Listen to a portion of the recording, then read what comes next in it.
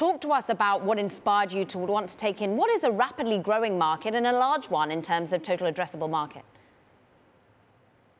Yeah, so the origins of Parfait really started with a problem experienced by many women, which is managing and caring for our textured hair. The journey for me started at 10 years old when I had a very terrible experience with a chemical relaxer that made all of my natural hair fall out. And so I really started using hair wigs and extensions to give my hair a break and then a chance to regrow, and have essentially spent the last 20 years navigating the friction-filled market of hair wigs and extensions. So really, from our collective experience solving technical challenges during our times at some of the largest tech companies in the world, we were really inspired to leverage AI and computer vision to improve the lives of people in our communities. And with black hair at the top of our list of problems that needed real investment for a better solution, Parfait was really born with a mission to develop products and services with technology that recognize and prioritize all people, starting with people of color. And Ifueko, talk to us about how you're going to be using facial recognition, skin coloring, to be able to match people to the correct wig, for example. And when you're looking at servicing your direct-to-consumer, what was missing in the data, in the open source data already? Yeah, our world continues to be more informed and shaped by artificial intelligence. And as we think about the future, we really have to start prioritizing and finding solutions to make it much more equitable. And so the training data used in facial recognition technology currently are largely imbalanced, and it often relies on data that is very similar in makeup. And thus the visual makeup of those faces do not represent the composition of faces worldwide. And so this often results in very poor performance for people of color who don't fit into that data set.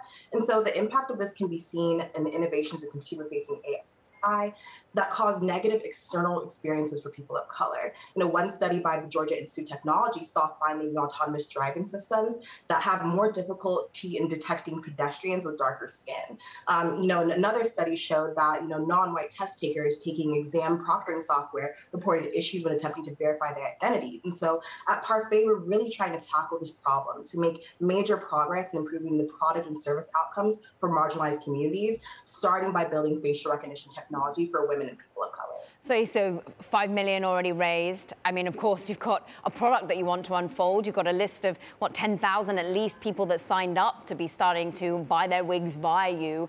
But you're looking at, of course, improving manufacturing when it comes to wigs, but also, as you say, building up the data set, making AI more fit for purpose, less bias. And start to tell us how you go about doing that from the ground up.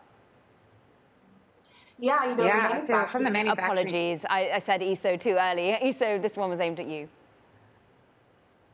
Yeah, so right now, manufacturing in this industry hasn't seen innovation in quite some time.